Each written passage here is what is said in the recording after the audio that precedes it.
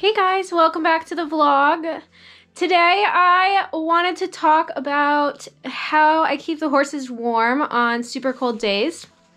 It is under 20 degrees in New York today, so I don't actually know what that equates to in Celsius. I think below zero? I don't know. Anyways, it's pretty cold, and I just finished up doing a reel for Instagram about 5 tips to keep your horses warm in cold weather. So I thought we would kind of like dive into that on the vlog today in a little more depth about what I'm doing to help keep the horses warm and happy when the temperatures are this cold. Horses actually do pretty well in this weather, surprisingly, as long as they have food and water and blankets if they're clipped. So yeah, I think if you are well prepared, it's not really a big deal to have temperatures drop this cold. It's cold to deal with. I think the biggest frustration that we deal with here at the farm is that the barn itself is not heated. So making sure that the pipes don't freeze when it gets, you know, it was down in like the single digits or the low teens last night. And that's kind of the biggest concern. I've been steaming a lot of hay just to bring some extra warmth into the barn. At least I tell myself it brings warmth. I'm not sure it actually does. But I'm gonna show you guys that reel that I put together really quick, and then we will kind of jump into those points in a little more depth on the vlog today. Hey guys, it's under 20 degrees in New York today. These are my 5 tips for helping your horses stay warm in the cold temps. Step 1 is to get your horses outside as much as possible, weather permitting, to keep their joints moving and their blood flowing. Step 2 is to make sure that they have access to fresh water and hay at all times despite below freezing temperatures to make sure that they can stay hydrated and have forage to eat to stay warm.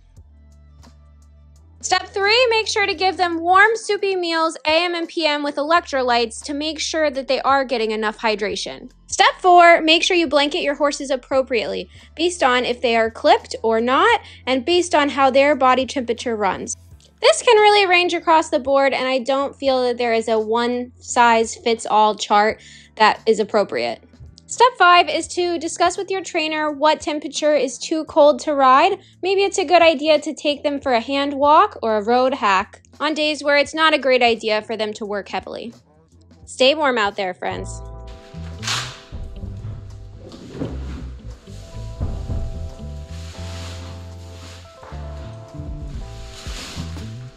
I also think that the horses like that the hay that comes out of the steamer is warm. Today, because it's so cold, we did not ride this morning.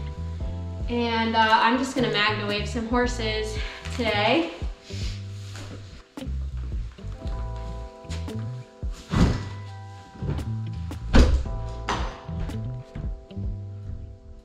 Dakota's really funny about being in the warm tack room.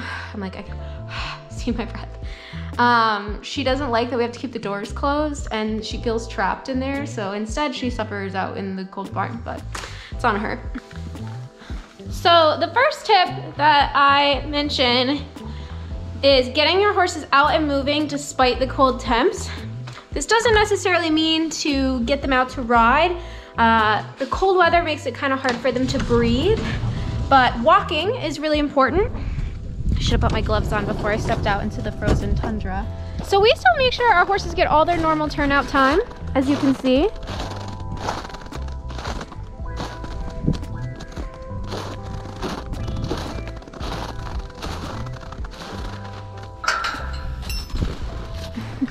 You're getting very tall. It's important that they get out and move. This helps their joints not get cold and like locked up. A lot of our older horses need to get out and move. It also keeps their blood flowing.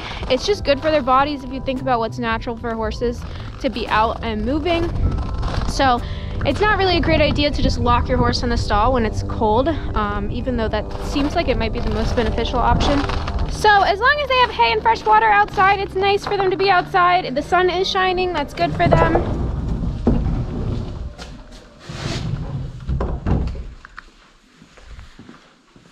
And it is really important for horses to get out and move. You know, if People do want to come and still get on their horses. Like a road hack is really great, or taking your horses for a hand walk if you want to spend some time with them and grooming them. Those are all still really great options. When the temps are this cold, you know, asking them to do hard work isn't necessarily maybe the best idea, but it is important for them to keep moving. The other thing I like to mention when I talk about movement is like, it's good for their bodies to prevent colic. A lot of the times this time of year, the temps dropping high and low kind of drastically. You have to worry about colic. So really important that they stay moving beyond like, you know, a blizzard, and to help avoid colic as well. Okay, the second thing that I mentioned on the reel was making sure that your horses have fresh water and fresh hay all the time. Horses are forage animals, so eating is how they help warm up their bodies if they were to be cold.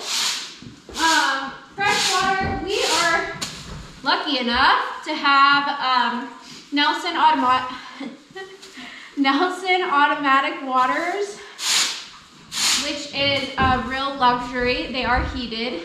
The only downside to that is you can't monitor how much water your horse has drank. And it also is a good rule of thumb to walk around and check to make sure that all the waters are still working.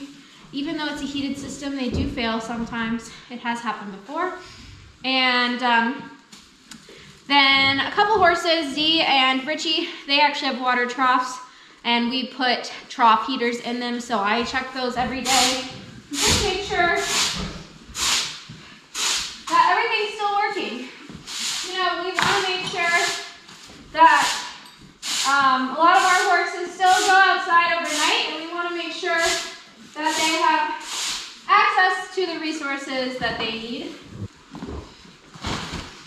The only waters at this farm that are not automatic, other than those two troughs in the paddock, are the shed row. So those horses I actually try to leave out overnight. They're on night turnout, so they have access to water, and then I just have to check their water a little more frequently during the day, because those buckets will freeze if the temperatures are super cold.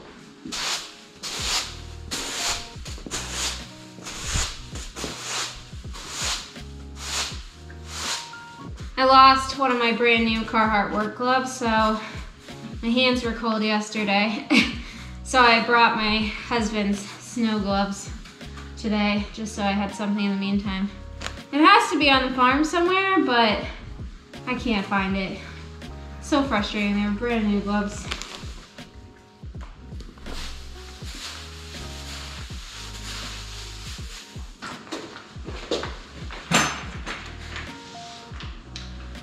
My next tip is to make sure that you soak grain AM and PM. If your horses get grain, I find that it's even great to soak like alfalfa pellets or alfalfa cubes. I make it really soupy, and I add electrolytes to make sure that the horses are getting enough hydration, and I'm helping support and push hydration for horses that don't drink that great during this time of year. If you follow me on this vlog frequently, you know I make all grain soupy for horses that will eat it with water. This is just always a great way to add water and hydration into their diets. But also, it's especially important this time of year. There's a lot of horses that aren't thinking about drinking as much water this time of year. So it's a great time to make sure you're making soupy food with warm water.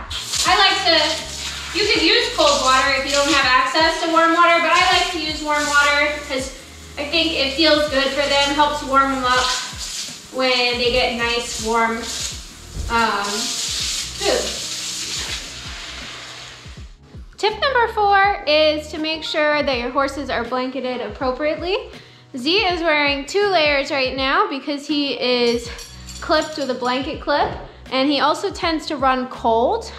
It's very important that when you're choosing blankets for your horse, or to blanket versus not blanket, you consider your horse's winter coat and how they feel about the temperature. I think horses are good at telling people. It's also a great indicator to feel your horse's temperature under the blankets multiple times during the day as you're kind of playing with it. So the temps have been down in the like low teens at night, and Z is wearing 2 blankets, and I made sure he has a neck piece on. So, blanketing your horse appropriately. You might have also seen earlier, Goose is outside right now with no blankets. He has a very thick winter coat, and he's also not outside overnight and has access to hay all the time while he's outside to keep warm. He has not once seemed cold. So I think you just have to factor in wind, rain, snow, your horse's personal preference, and if they run hot or cold. It's really important. I had to put my suit on because it was getting colder. I'm getting colder anyways. So tip number 5.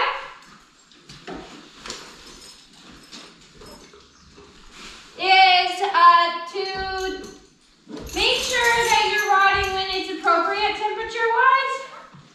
You know, just like you wouldn't want to go for a long run if it's super cold out because you feel like you can't breathe. You know, it's not fair to make the horses work hard when, you know, for me it's 20 to 25 degrees Fahrenheit, kind of depending on the wind chill. So today, it's been sitting at about 21, 22, and you know, maybe some walk trot work is fine. For me, personally, I'm gonna give Z the day off, and I'm gonna do some light lunging and things for some other horses. This is a great time to do some like in-hand work, walking, things like that. But we just want to be considerate of their lungs. The one thing I will say is we have access to the neighbor's indoor. So after the sun has been on the indoor,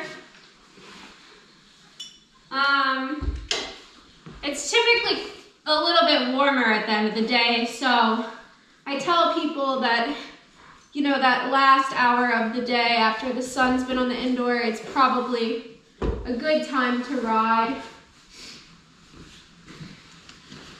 But if you're not sure about your area, I always say to consult your trainer. That's a great opportunity to have a conversation about what you should be doing at this point of the time of the year. If you're working towards something, or this time of year, I always think it's good to just like take it easy. It's good. The horses are mentally tired from being out in the cold, and you know, it never hurts to give them a break. You know, Z's kind of the perfect example. I've discussed everything with my vet and had a lot of different tests run and tried giving him magnesium. And, you know, he just is so cranky and grouchy in the cold. I think he's just an example of a horse that you need to read his personality and his body language, and he's just not a huge fan of the cold.